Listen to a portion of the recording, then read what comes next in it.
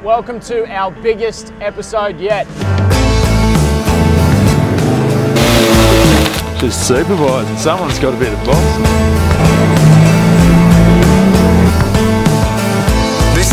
Noticed that Lane's 80's got a little bit of coolant leaking. Your heart's desire, if you believe, when you're down, your own brain messing you up.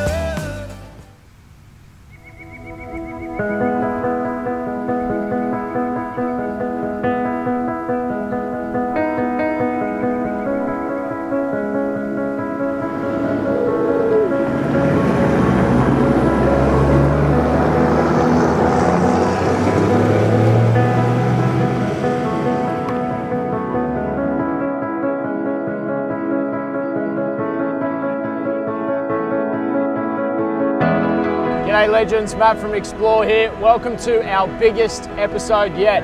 Over the next couple episodes, we'll be taking you from the Daintree Village, through the Creb, the old Telegraph Track, and all the way to the tip of Australia. Of course, along for the adventure, I've got Lane and Racco from Trackabout Campers, Simon and Cam from Custom Off Road, legendary Navi Berkey. Can't wait, let's get into it.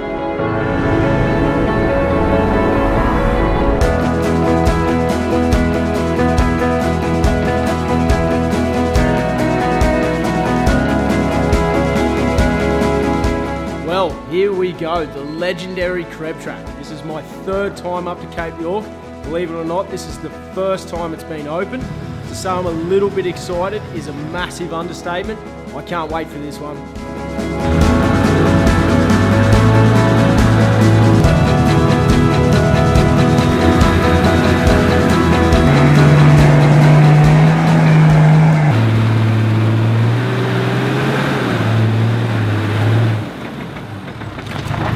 So we're up the first steep hill, almost made it to the top, but we found a bit of a section there that lifts up a bit too much, so Matty here's going to snatch this out. We'll be on to find the next one. Righto, well Bakes has given me this one to try out. I don't know if I'm sold yet. I really like the old D-shackle, but I'll give it a go.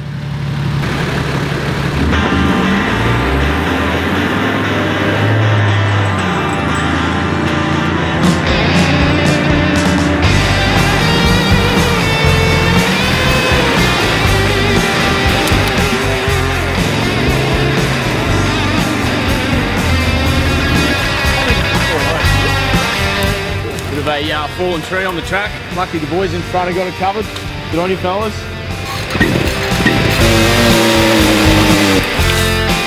She's supervising, someone's got to be the boss.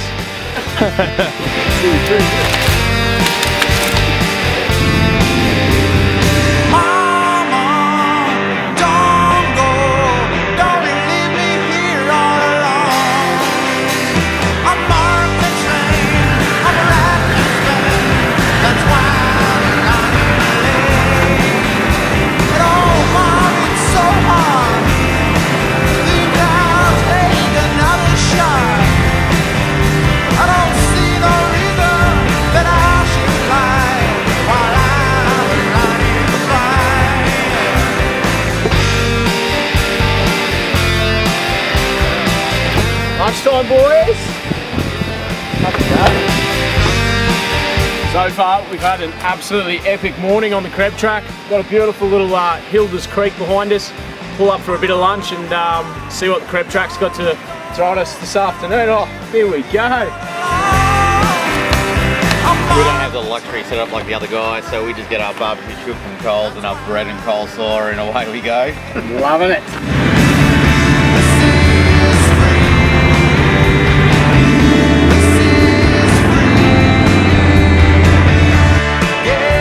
Believe it or not, it's taken me 8 years to have a crack at this track, and it's been well worth the wait. They weren't wrong, they said it was extremely steep, extremely slippery, bloody muddy, and a whole heap of fun, and they've absolutely nailed it. Every time you think you're at the top of the Creb, you turn a corner, and there's another massive incline. This track is turning into one of my all-time favourites.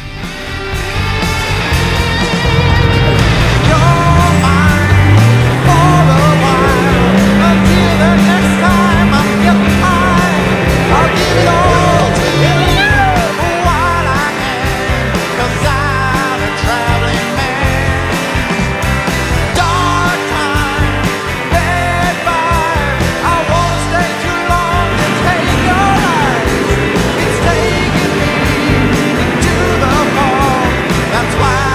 one thing you want at the end of a massive hill climb, it's a good lookout, and the Creb Track does not disappoint.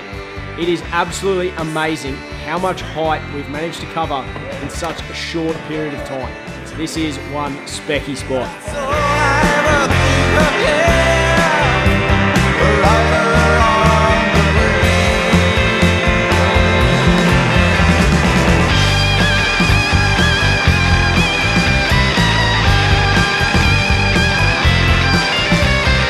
Done and dusted. What an epic day. The Creb Track has turned it on. Now look, I don't think this is an ideal track for beginners, but if you're thinking about giving it a go, make sure you check in with the local council for weather conditions and to see if it's open or closed. I recommend a well set up vehicle, and all the correct recovery gear is an absolute must.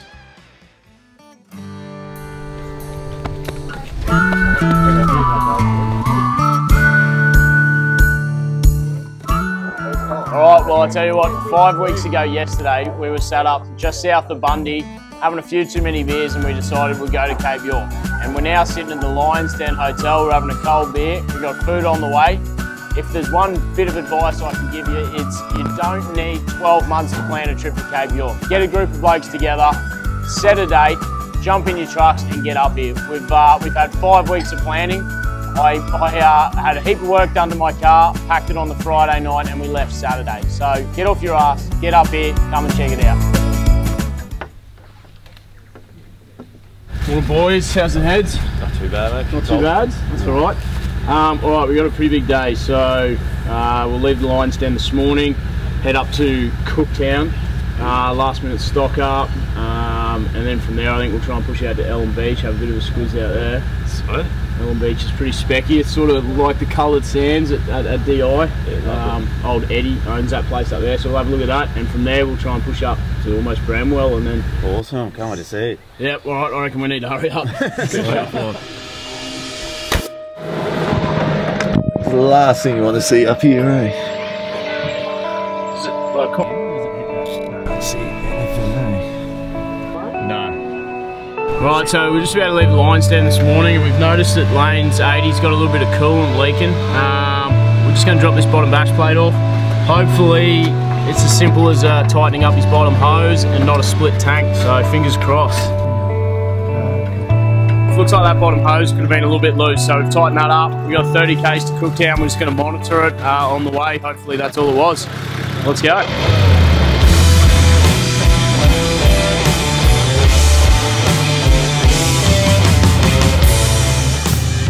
Well lads, that was the world famous Lions Den Hotel. Definitely one of the top 50 country pubs in Australia. Those beers tasted pretty sweet last night after, what was that, 12-hour day? Yeah, mate, by the writing on the walls, a few people have been there now. Yeah, the beers definitely taste better after a big day on the road. Well, we got another monster coming up, so let's get to Cooktown and punch out to Ellen Beach. Awesome, mate. I've heard a lot about it. Just got to grab some fuel and we're good to go.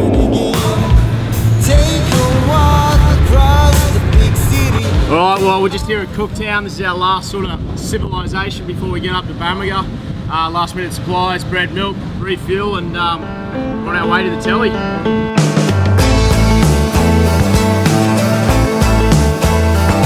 Alright, this is one detour you do not want to miss. When you rock up at the gate, make sure you go and say good day to my mate Eddie. He's the Aboriginal landowner up this way, and he only charges $10 a night for camping. It's an absolute bargain, and it will be better than any 5-star hotel you've ever stayed in. When you're down, your own brain messing you up. Yeah. Right, so we're just down here at Ellen Beach. It's got to be one of my favourite sneaky little campsites up here. We're about 45 minutes outside of Cooktown. Unfortunately, we don't have time to stay the night, but we are going to go for a quick drive down along the beach, show you guys the coloured sands and everything else it has to offer. I'm tripping on the dark side. Yeah, yeah.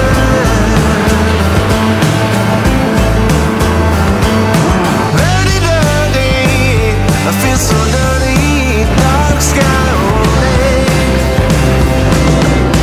Dirty, dirty, I feel so dirty.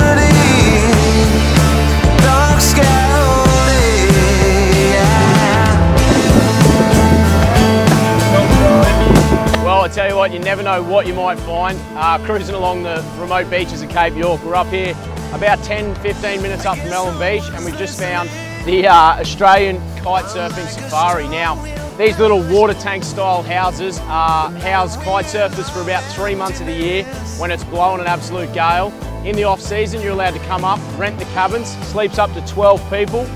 It really is your own little slice of paradise away from everybody. Absolutely awesome. To strike a chord. Oh yeah.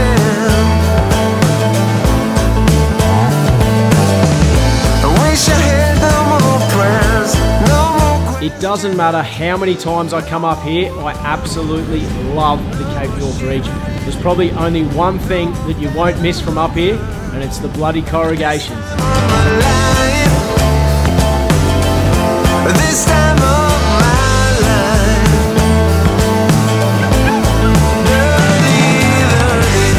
If there's one thing Cape York is not short of, it is history. There is plenty of old ruins and remains scattered throughout the whole Cape region. From old World War II planes to old stations, it's really impressive to see just how tough the guys did it back in the day.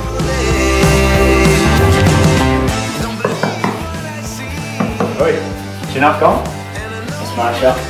Got what, first year at Bramwell? Oh, done. You ready? Yeah.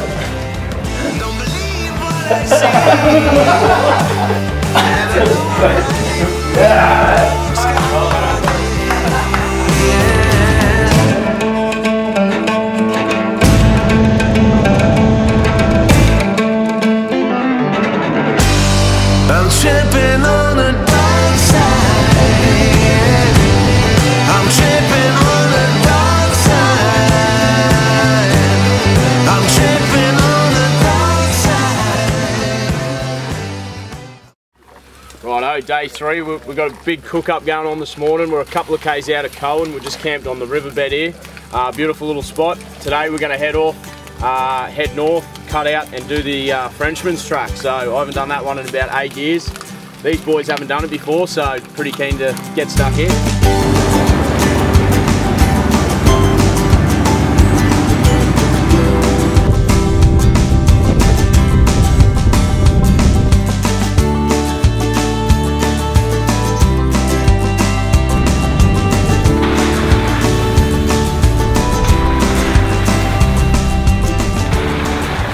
You're kidding, mate. What's happened? Oh, it looks like the bolts have come out from all the corrugation, the rattling. So Yeah, identified. yeah. So right, keep going. Keep going. Heavy corrugation's really knocked the cars around, so we've got Simon over there, the side step's come apart. Our car's had a bit of an incident with the spotlights and a bit of engine trouble, so see if we can sort it out. I might have done a turbo. Didn't check the spotties after doing corrugations, so both of them fell off the front. There's a nice little tip, make sure you check all your shit. Credit to the ARB spotties, they both come off at 100 kilometres an hour down the road. And got a few new bolts and they should be good to go. Now, the Frenchmens Track is not the easiest to find. A little bit of spray paint on the tree is all you've got to go with. So, if you're coming up this way, I definitely recommend running some form of off-road maps. Personally, I'm running the HEMA app and it saves me a bucket load of time. I wouldn't come up this way without it.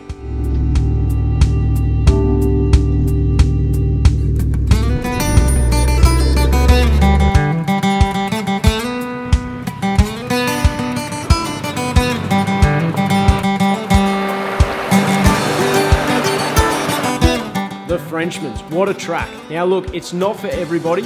It does feature 2 major water crossings, the Pasco and the Wenlock. It's got plenty of little technical sections with steep entries and exits. You've got to really pick your timing with this one. If the water levels are up, it's impassable. So if there's been a lot of rain, you might want to give it a skip.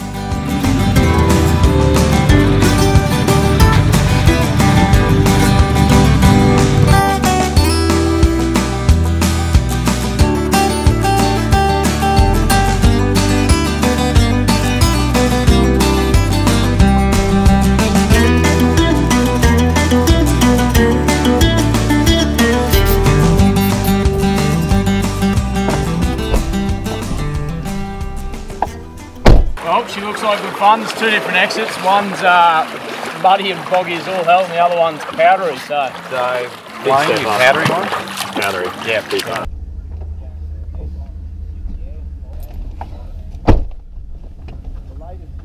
Oh, where are my keys? Oh, You zip tied here? no, they zipped on my keys. It was you prick. That was me, honestly.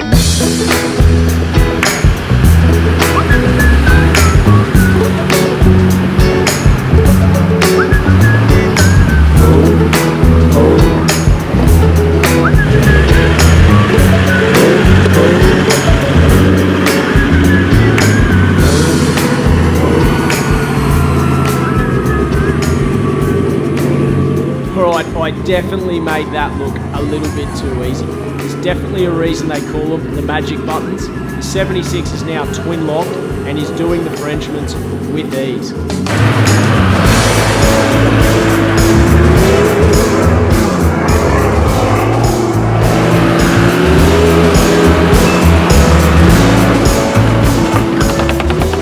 Hold it. Well, Lane's had a fair old crack, but with the trailer out the back and no lockers, he's just lost traction. It's just all powder, so we'll run the winch out to the closest tree and get him up this hill.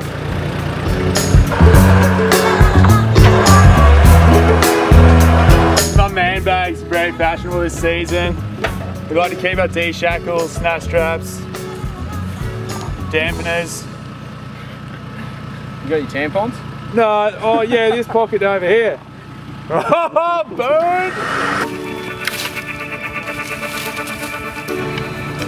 Alright, so because Lane's got so much weight with the trailer sitting behind him, we're just going to run a winch pulley block.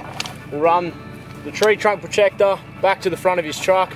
Of course, always make sure you've got a winch dampener on, and he should pop straight over. Let's get into it. Alright, well, Lane's had a bit of alternator trouble today, and he's just run out of juice in the worst possible location. Yeah, we'll have a think. Alright, yep. Hold there. Right up.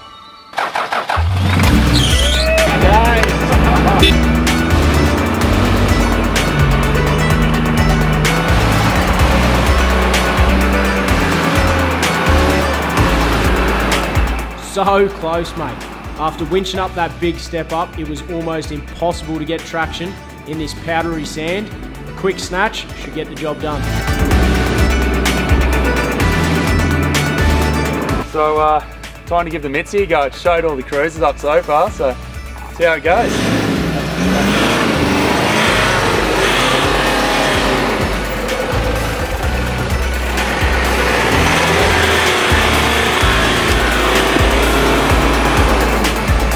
Keep going.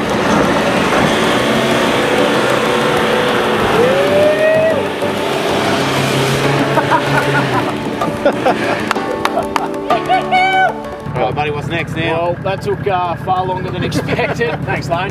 No worries. That's alright. We'll try and get straight out to Bramwell Junction from here. Yeah. It's a little bit slow going. If not, we'll find somewhere nice on the track. You reckon they'll sell alternators? Let's hope so. Let's roll.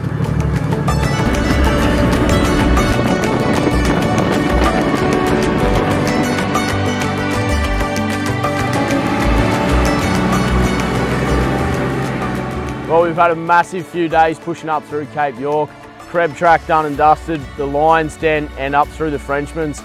We've pulled in late again at Bramwell Junction, but I tell you what, everyone's absolutely raring to go tomorrow morning to hit the old Telegraph Track. So unfortunately, that's the end of this episode. Stay tuned next time when we take on the old Telegraph Track.